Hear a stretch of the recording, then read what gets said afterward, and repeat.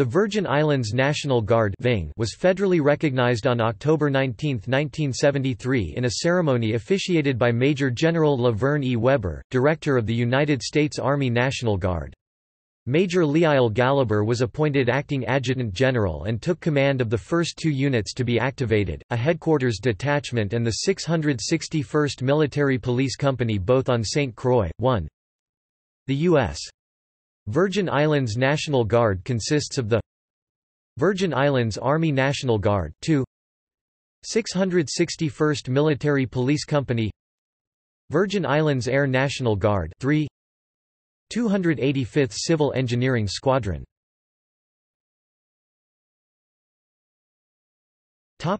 Decorations. The Virgin Islands National Guard has authorized several state decorations for wear by its personnel, including 4.